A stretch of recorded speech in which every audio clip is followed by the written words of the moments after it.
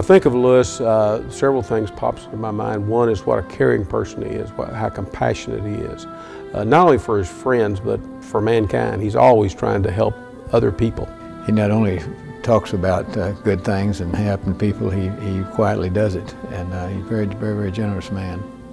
He's always been generous not only with his time and with himself, his work, but his money. And he's been very, very supportive of the Livestock Show and many other charities. Lewis is extremely, as I say, generous man and a man with a lot of character. A lot of people are successful in business, but Lewis Pearce has given back to Houston in many ways. He's provided a lot for many young Texans in the form of scholarships and education. Today there aren't many people that I would say we could claim to be heroes, but Mr. Pearce has always taken the time to make everybody in his life feel important and to reach out and give a hand to anyone that needed help. It's fine to have buildings named after you and other tributes that are in stone and metal, but his children were all taught and brought up, and his grandchildren the same way, to where they respect people equally and they treat everybody with respect. I think this is one of the greatest tributes to Mr. Pearce. My legacy is my children, and hopefully what my father started will go on through this third generation.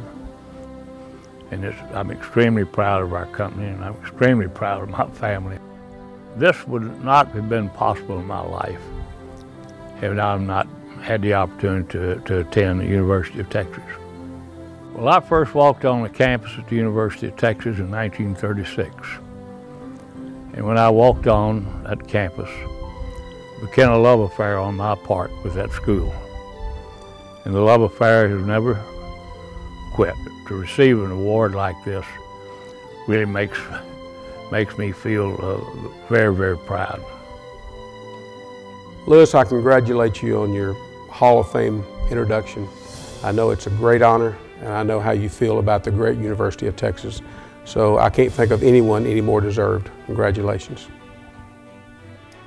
And to Mr. Pearce, I'd like to say tonight, I'm very proud to call you my friend and to say God bless you and that I love you, Mr. Pearce.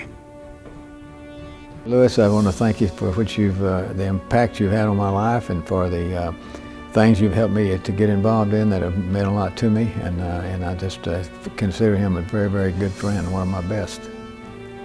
So I would just like to congratulate him on this significant honor, and I would like to thank the University of Texas McCombs School of Business for your foresight in seeing the outstanding leadership that this man has provided for many years. And that's coming from an Aggie. Mr. Pearce, it's very hard to get a Tiger to do this, but I'll do it for you.